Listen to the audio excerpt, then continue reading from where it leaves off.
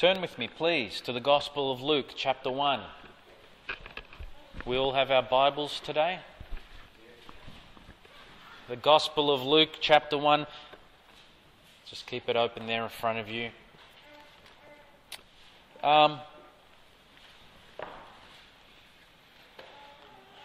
Today we've reached that time of the year that we all understand it to be Christmas. And it's the end of the year. It's that season of the year where everybody is preparing for celebration. But I'm here to share with everybody a Christmas message you don't want to hear. That's the title of my sermon this morning. A Christmas message you don't want to hear. Now, I know, and you know, that in this world right now, people are preparing for Christmas. It's everywhere. On your TV, in the newspapers, or, websites, advertising, billboards. It's everywhere. Especially when you walk down the street, perhaps, and you're seeing shop fronts or shopping centres. It's everywhere, Christmas, Walk into shopping centres and you see the big Santa Claus throne and, parents with their children lining up, eagerly looking for a photo. It's everywhere, It's perhaps one of the busiest times of the years economically, financially. It's booming. And so everybody's preparing, they're getting their turkeys ready or however, their preparations, they're calling families, they're decorating trees, getting gifts ready. It's happening. We've reached this area, this season. But we know as Christians that these things are wrong. We know that no one can come to you today and say to you, believe in Santa Claus and, buy yourselves Christmas presents, put up trees, believe in reindeers and all of these other fables and myths that we all understand. We know that these things wouldn't impress you and they certainly wouldn't lead you away to do them. But I'm not here to talk about those things, because we can see from afar that these things have no relevance to the Bible. But I want to speak to you about Christians and their understanding of Christmas, because there are a lot of Christians in the world today that still celebrate Christmas without the tree, without the gifts, without Santa Claus, without stockings, mistletoes, Yule logs, without all of that jazz, right, that the world advertises. But there are still many Christians that say, I will still celebrate Christmas because I want to get back to the real meaning of what Christmas is about, the birth of Jesus Christ. And there are a lot of Christians that still celebrate this season, right? They still celebrate the birth of Christ. They still hold into their hearts that perhaps it's December 25th that Jesus was born, and they still feel that, hey, look, I don't need what the rest of the world is throwing at me, but I'm going to get back to the real meaning. And I'm going to use that as an opportunity to preach to other people about who Jesus is. But this is where I want to get to, because the Bible gives us an outline. It indicates to us truly how a Christian should live, what he should believe, what he should celebrate. And we don't see Christians in the Bible celebrating the birth of Christ. Now, a lot of Christians may say, well, does it really matter? Is it that important? Perhaps we can use it as an opportunity to reach people with the message of the gospel, and to be able to bring them back to the true meaning of Christmas. And this is what I'm here this morning to share with you. I'm here to outline to you truly when was the birth date of Jesus Christ. I'm here to share this with you. And I'm going to share with you afterwards how December 25th and this whole idea of Christmas came to be in the church. I'm not here to speak to you folks about Santa Claus and all this other stuff. Even though I'm going to touch on this. I'm here to speak to Christians who still believe they can celebrate Christmas because of the birth of Jesus Christ. That's what I'm here to share with you. I'm here to share with you that the Bible does not prove Jesus Christ was born December 25th. I will prove to you this morning through the Bible when Jesus was born. Do you know when Jesus was born? Do you know? You know, because the world, the church says he was born December 25th. And a lot of Christians undoubtedly just go, well, that's fine with me. Do you know when he was born? Do you know when your Messiah, when your Saviour, when your Lord was born? Now clearly there's no verse in the Bible that will say to you, he was born, on this month, this year, this day. No, there isn't. But with a little bit of investigation, with a little bit of research, we can accurately ascertain when he was born. And so this is what we're going to do this morning. Luke chapter 1. We begin our reading here from verse 5. In the days of Herod, king of Judea, there was a certain priest named Zacharias of the division of Abijah, and he had a wife from the daughters of Aaron, and her name was Elizabeth. And they were both righteous in the sight of God, walking blameless in all the commandments and requirements of the Lord. They had no child because Elizabeth was barren, and they were both advanced in years. Now it came about while he was performing his priestly service before God in the appointed order of his division, according to the custom of the priestly office, he was chosen by lot to enter the temple of the Lord and burn incense. By the Lord, sorry. And the whole multitude of the people were in prayer outside at the hour of the incense offering. And an angel of the Lord appeared to him standing at the right altar of incense. And Zacharias was troubled when he saw him, and fear gripped him. And the angel said to him, "Don't be afraid, Zacharias, for your petition has been heard, and your wife Elizabeth will bear you a son, and you will give him the name John, and you will have joy and gladness, and many will rejoice at his birth. He'll be great in the sight of the Lord, and he'll drink no wine or liquor, and he'll be filled with the Holy Spirit while yet in his mother's womb. And he will turn back many of the sons of Israel to the Lord their God. And it is he who will go as a forerunner before him in the spirit and power of Elijah, to turn the hearts of the fathers back to the children, and the disobedient to the attitude of the righteous, so as to make ready a people prepared for the Lord." And Zacharias said to the angel, "How shall I know this for certain? For I'm an old man, and my wife is advanced in years." And the angel answered and said to him, "I'm Gabriel, who stands in the presence of God, and I've been sent to speak to you and to bring you this good news. And behold, you'll be silent and unable to speak until the days when these things take place, because you did not believe my words, which shall be fulfilled in their proper time." And the people were waiting for Zacharias and were wondering at his delay in the temple. But when he came out, he was unable to speak to them. And they realized that he had seen a vision in the temple, and he kept making signs to them and remained mute. And it came about when the days of his priestly service were ended that he went back home. And after these days, Elizabeth, his wife, became pregnant, and she kept herself in seclusion for 5 months, saying, "This is the way the Lord has dealt with me in the days when he looked with favor upon me to take away my disgrace among men." Now this is where we begin our investigation in determining the birth of Jesus Christ. But mind you, in the process of doing this, we're going to discover one more thing. We are going to discover the birth date of John the Baptist. Do you know when John the Baptist was born? Okay, let's begin here. We begin with his father Zacharias. He was a priest serving in the temple. Pay attention now in verse 5. He was serving as priest according to the division of Abijah. Now that is a sign, because immediately we can understand from the Old Testament about the priestly order found in 1 Chronicles. Go with me to 1 Chronicles. 1 Chronicles chapter 29.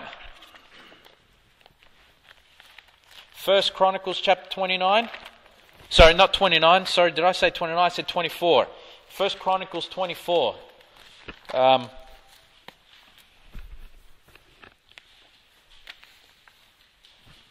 Now, in 1 Chronicles chapter 24, we see David beginning to organize the priesthood. And it says from verse 1, Now the divisions of the descendants of Aaron were these. The sons of Aaron were Nadab, Abihu, Eleazar, and Ithamar. But Nadab and Abihu died before their father and had no son. So Eleazar and Ithamar served as priests. And David with Zadok of the sons of Eleazar and Ahimelech of the sons of Ithamar divided them according to their offices for their ministry. Since more chief men were found from the descendants of Eleazar than the descendants of Ithamar, they divided them thus. There were 16 heads of fathers' households of the descendants of Eleazar, and 8 of the descendants of Ithamar according to their fathers' households. Now just stop there. David divided the heads of the sons of Eleazar and Ithamar, 16 on one side and 8 on the other. 24 divisions. Did you see that with me? 24 divisions of the priesthood. It says further down, Thus they were divided by lot, the one as the other, for they were officers of the sanctuary and officers of God, both from the descendants of Eleazar and the descendants of Ithamar. And it says, go down to verse 7. It says, Now the first lot came out for Jehoiarib, the second of Jehoiada. And if you read from verses 7 all the way down to verse, verse 30, he lists the 24 divisions of the priesthood. Right? Go with me now to verse 10. Verse 10, look what it says. The 7th was Hakoz, the 8th was Abijah. Abijah was the 8th division of the priesthood within the 24 that King David divided. So please understand this. The way the Levitical priesthood worked in the temple was this, right? That the 24 divisions of the priesthood would take turns serving in the temple. Does that make sense? In Luke chapter 1, at the time that Zacharias was serving in the temple, it was because it was the division of Abijah that had the right at that time to serve in the temple. You see? So it went by rotation, in other words. There were 24 divisions. It started from the top and they would work their way down, all through the 24 divisions. So each division of priests got a chance to serve in the temple. Does that make sense? Okay. How do we know how long they served? Okay. Go with me now to 2 Chronicles chapter 23. This is good background so you can understand now. 2 Chronicles 23. How long did each of the 24 divisions of the priesthood serve in the temple? Well, in 2 Chronicles chapter 23, we get an idea. 2 Chronicles chapter 23 verse 8. So, are we all there? 2 Chronicles 23. So the Levites, verse 8, and all Judah did according to all that Jehoiada the priest commanded. And each one of them took his men who were to come in on the Sabbath with those who were to go out on the Sabbath. For Jehoiada the priest did not dismiss any of the divisions. Now to you, how do you understand this? Clearly Jehoiada did not dismiss the service of the Levitical divisions. As a matter of fact, he indicates that they were to serve 7 days. From one Sabbath through to the other. So for 7 days, each of the divisions of the 24 priesthood would serve 7 days in the temple. So you would start with the first division. They would serve 7 days in the temple. Then they would be dismissed. And then the second division of priests would come and serve in the temple for the next 7 days. Working your way all the way down through the 24 divisions. And then you'd start again from the top. Work your way down. Does that make sense? Okay. Now, when did they start? At what time of the year would the priesthood start their service in the temple? Well, it's clear that they would start at the beginning of the religious calendar.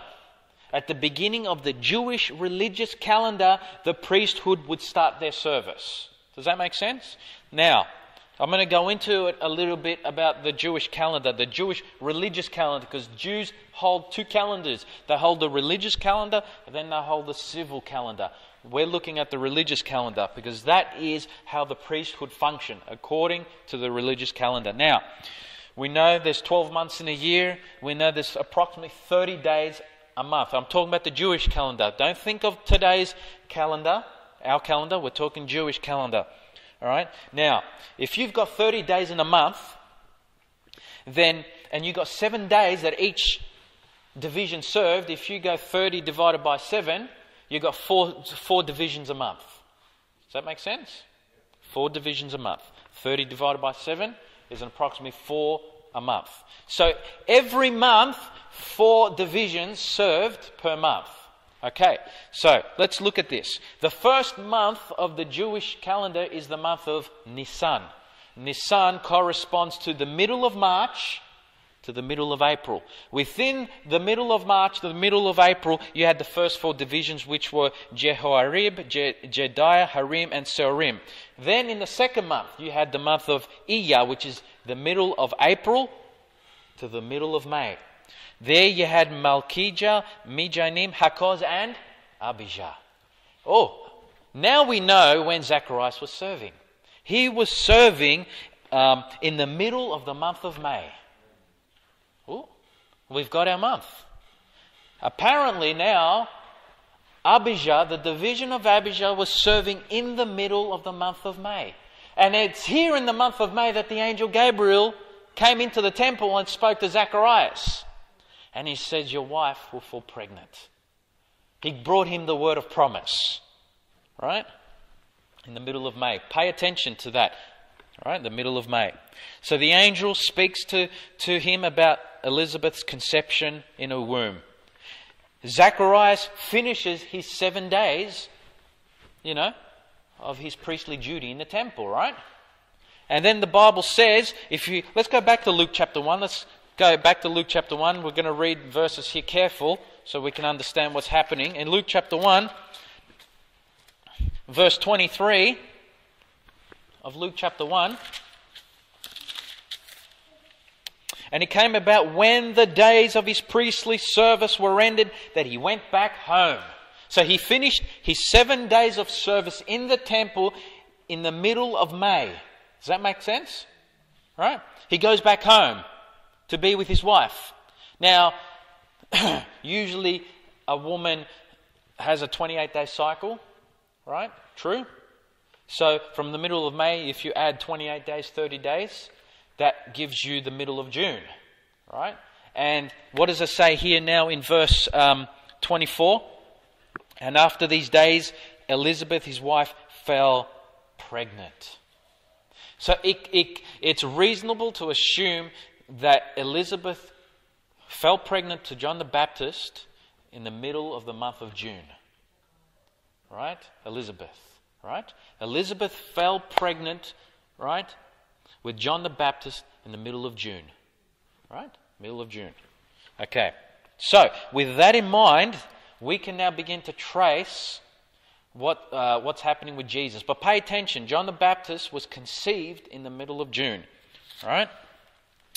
Now, verse 30 of Luke chapter 1. Read it with me. Now the angel Gabriel comes to Mary.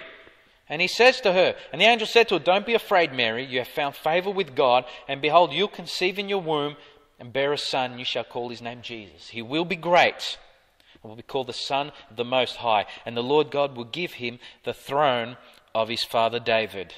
And he will reign over the house of Jacob, and his kingdom will have no end.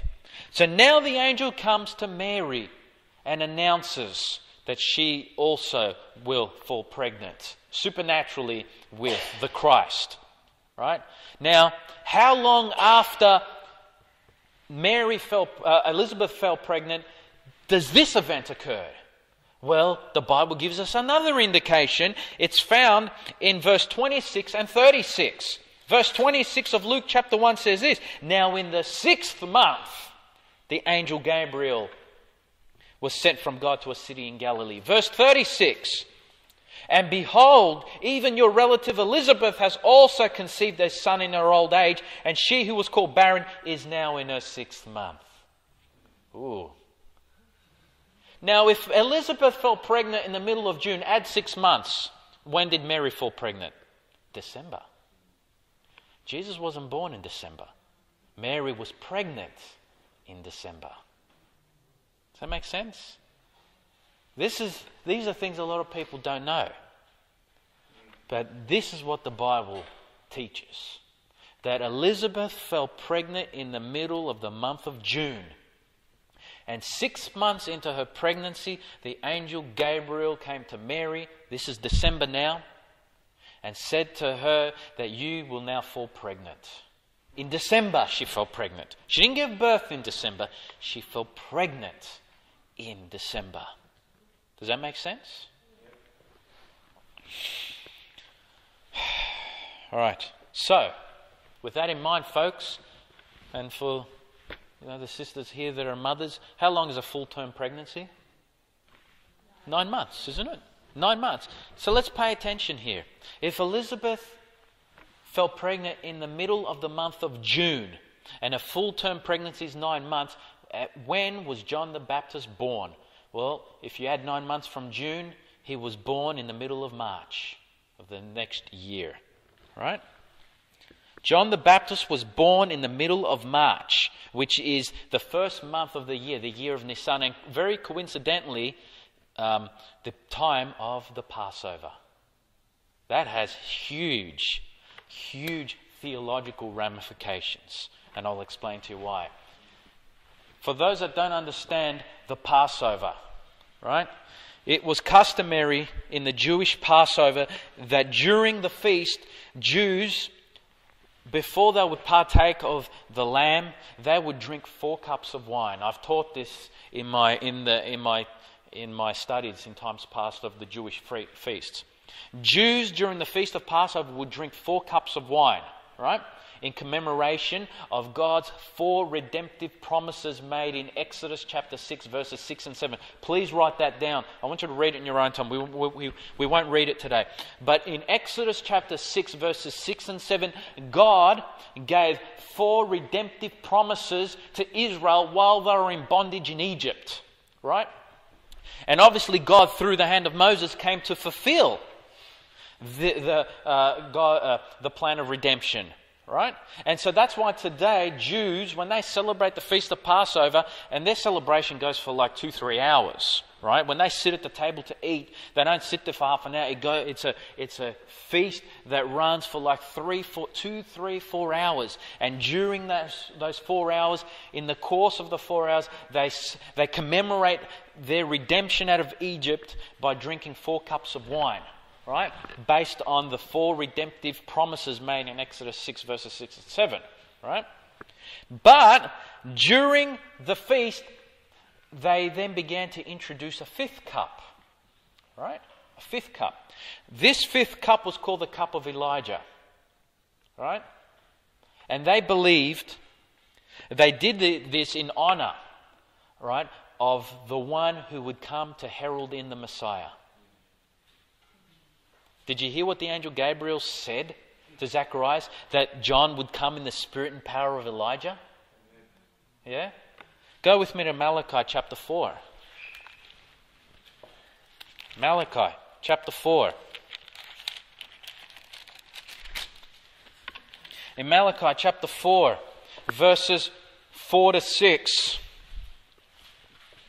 it says, "Remember the law of Moses my servant, even the statutes and ordinances which I command him in Horeb and all Israel." This is Malachi chapter 4 verse 4.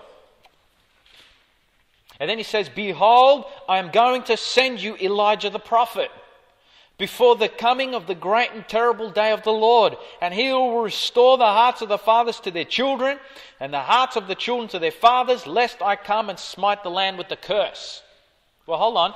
If God was going to send Elijah, and he spoke this word to Malachi, well, Elijah had been dead hundreds of years. So what's he talking about here? He wasn't literally going to send the Elijah the prophet. He was saying that he's going to send one who would come in the spirit and power of Elijah. In other words, I'm going to send you a man who will come to do a work similar to Elijah the prophet. Right? And Elijah the prophet, as we know, came to, herald in the word of God. To come to herald in God's promise. And bring the nation back to repentance. That was Elijah's ministry, to bring national repentance back to Israel. And now if you go with me to Matthew 17, turn with me now to the Gospel of Matthew chapter 17. Matthew 17 verse 10. Matthew 17 verse 10. And his disciples asked him, saying, why then do the scribes say that Elijah must come first? And he answered and said, Elijah is coming and will restore all things. But I say to you that Elijah already came, and they did not recognize him, but did to him whatever they wished. So also the Son of Man is going to suffer at their hands. And the disciples understood that he had spoken to them about John the Baptist. Who came in the power and spirit of Elijah? It was John the Baptist. And therefore, because John the Baptist came with a very similar ministry that Elijah the prophet had, and what was his message? He was announcing repentance, national repentance to Israel. Why? Because he was the one that was going to usher in Messiah. Well, he did so because through his ministry the Christ came. He baptized Jesus. And at his baptism, he was identified as the Son of God, as the Christ. Because the Holy Spirit came in the form of a dove and remained on him. And it was a sign to everyone that, hey, through the ministry of John the Baptist, the Messiah would be revealed. And so therefore, John the Baptist had to be born during the Passover. Because it was the hope of every Jew that during Passover, Elijah would come. Wow. God's timetable came on that very day. Can you see?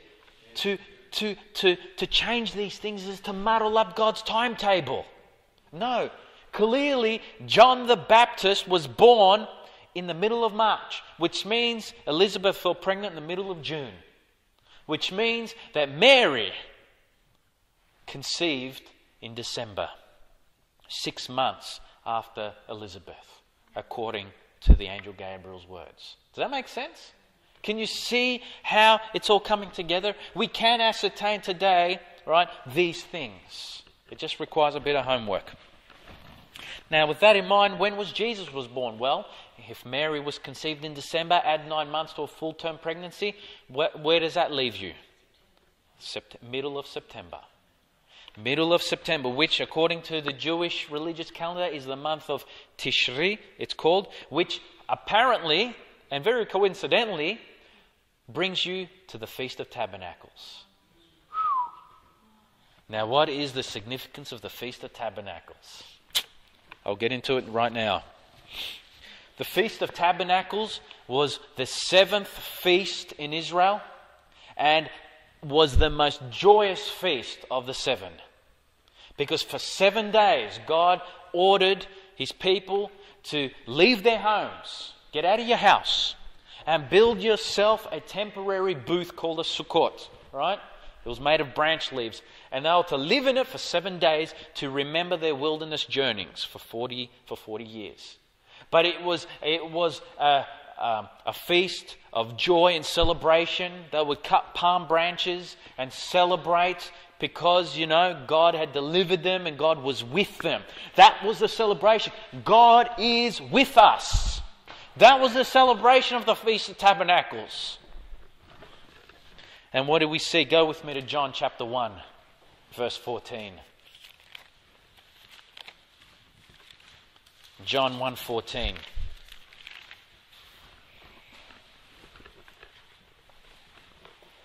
We've read this, but this will make perfect sense to you right now in John chapter 1 verse 14. Because the Word became flesh and he dwelt among us. And we beheld his glory, Glory as of the only begotten from the Father, full of grace and truth. The Word became flesh and dwelt among us. Eskinise. He tabernacled among us. You see, the word tabernacled or dwelt in the Greek, like a tent. He pitched his tent in our midst.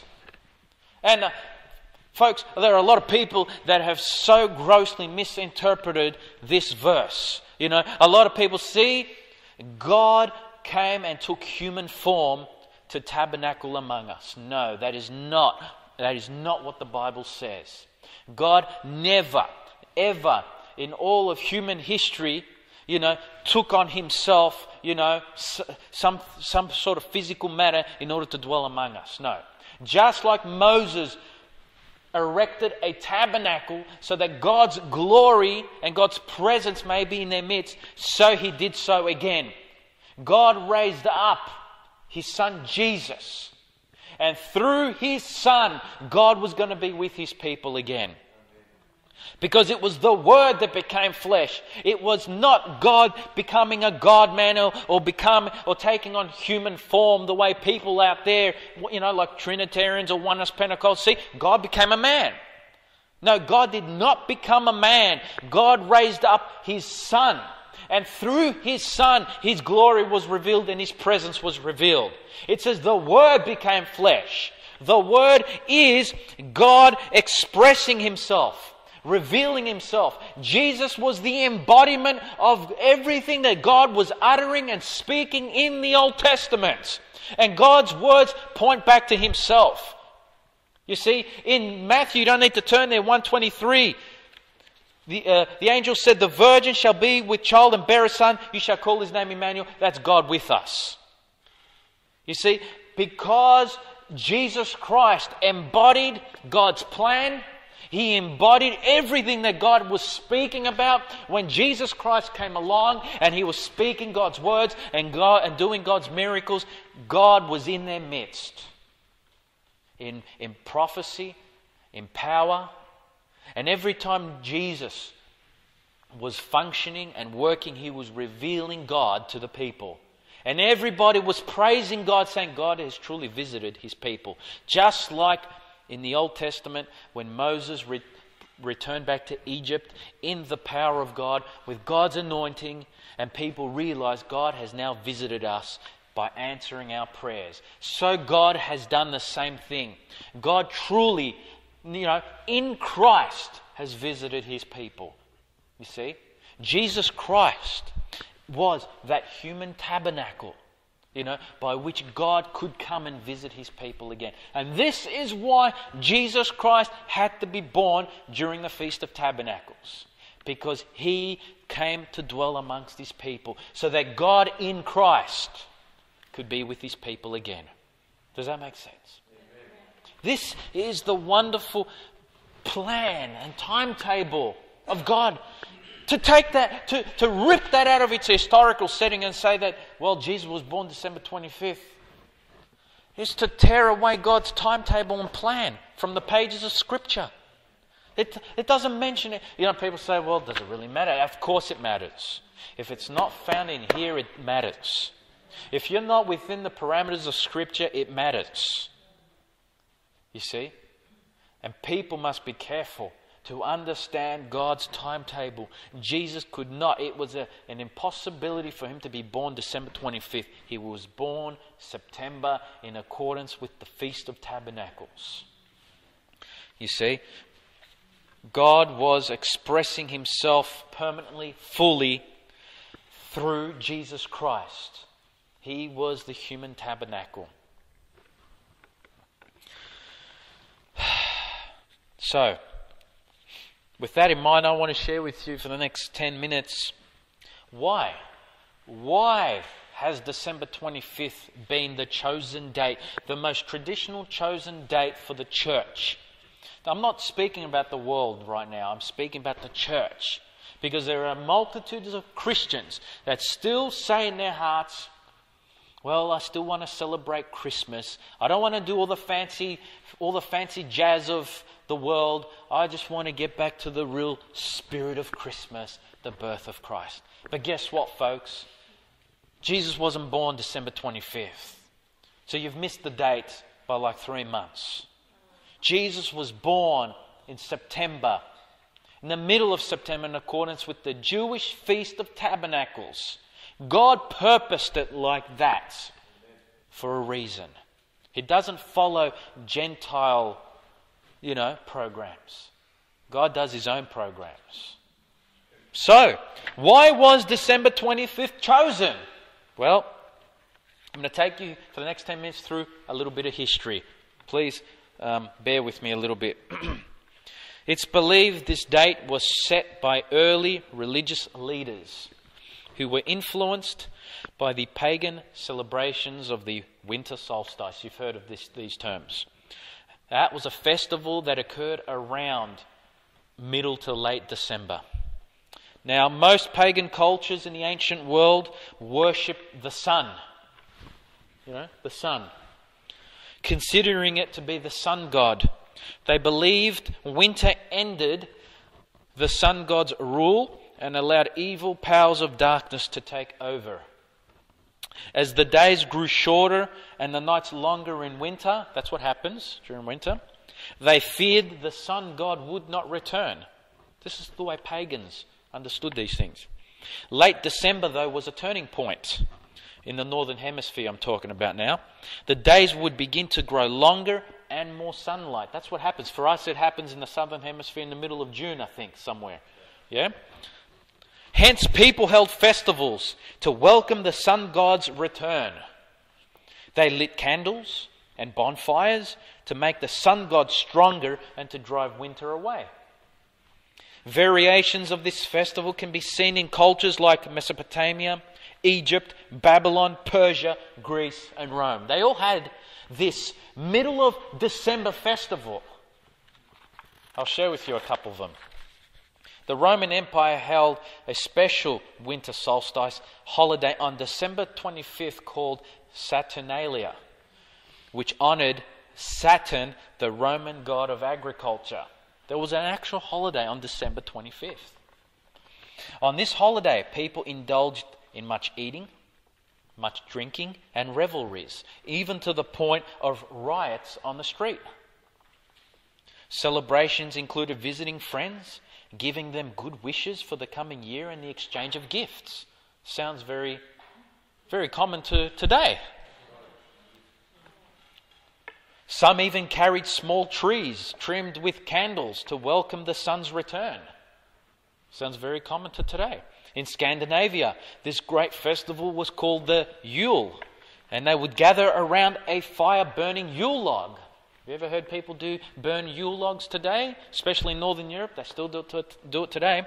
Great bonfires were lit to celebrate the return of the sun. All these practices that you see today originated from pagan nations in their attempt to welcome back a false deity. So how did the church eventually settle on the date of December 25th as the birth date of Christ? I'll tell you right now.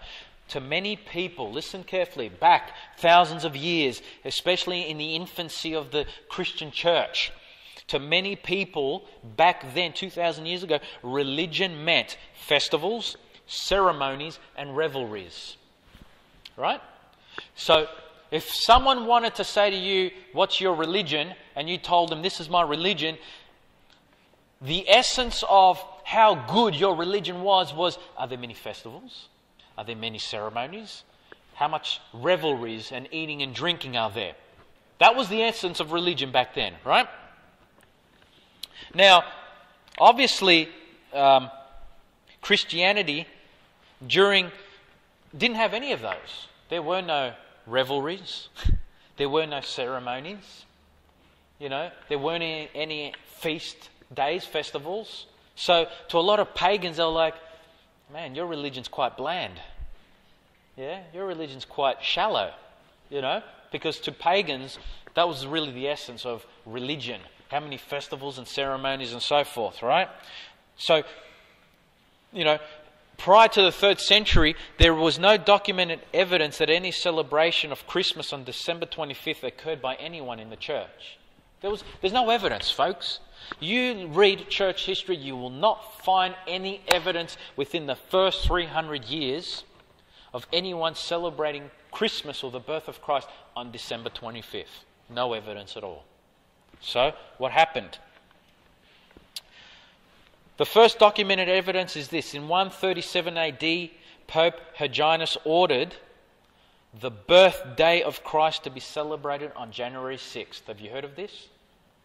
On January 6th, in 137 AD, this Pope pretty much stood up and said, from here onwards, we're going to annually celebrate the birthday of Jesus Christ, January 6th.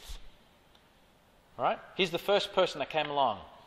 This is the first Christian Pope, all right, who came up with this. It wasn't even December 25th. He put it down on January 6th. This became known as the Feast of Nativity. Have you heard of that? The Feast of Nativity, right? A lot of, I think, Coptic Orthodox still celebrate the birth of Christ January 6th. They look at most of the church and they go, mate, you guys are succumbed to paganism. We're sticking to January 6th. That's the birthday of Christ. Because of this Pope that brought this in at 137 AD. A special service this guy created called Mass was celebrated to honour the Nativity. This newly introduced festival slowly spread throughout the church, with many Christians now observing Christ's birthday annually. So from 137 onwards now, for some reason, many Christians started celebrating the birth of Christ on January 6th. Now, by this time, the church was facing an invasion of pagan customs by philosophically converted Gentiles. There were many Gentiles coming to repentance in Christ Jesus. They began bringing in their philosophies into the church and their pagan practices in the church, and now the church was suffering a crisis. All these pagan traditions and thinking were coming into the church. And how could the church deal with this invasion? How do you deal with it? When so many converts coming in were bringing their philosophies in. How could the church deal with this invasion? Well, rather than stamping it out, they transformed the pagan festivals, where possible, to give them a Christian significance. That's what happened, folks. Rather than the church leaders standing up and saying, no, get this out of the church, they said, well, we can't stop it for fear of offense. Let's repackage it and give it a Christian significance. Now the church eventually began to embrace festivals, lights, trees, gifts in their celebration of Christmas.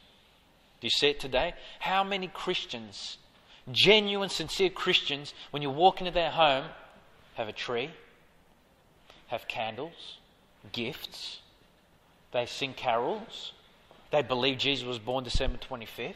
How many have them? There are many out there that do this.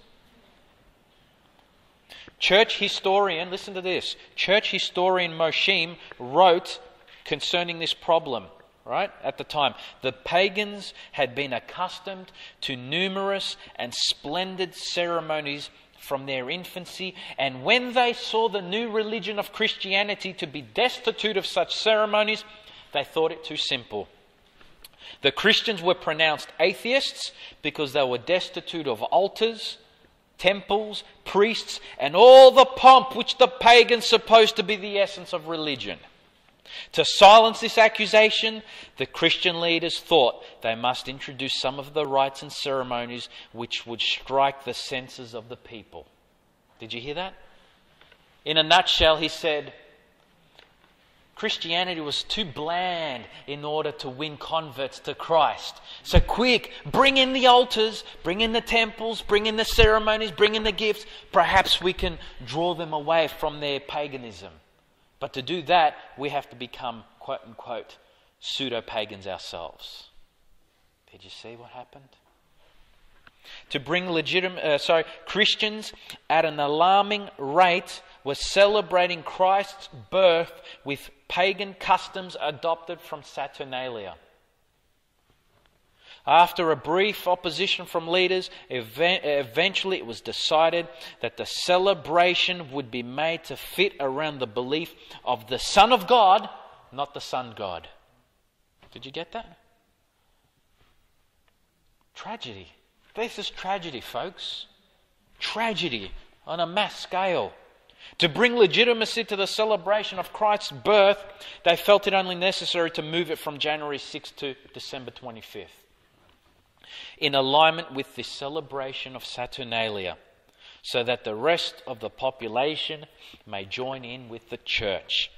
To the church, though, they saw it as an opportunity at last to turn those pagans away from their evil ways to a feast that adored the Christ, the Lord.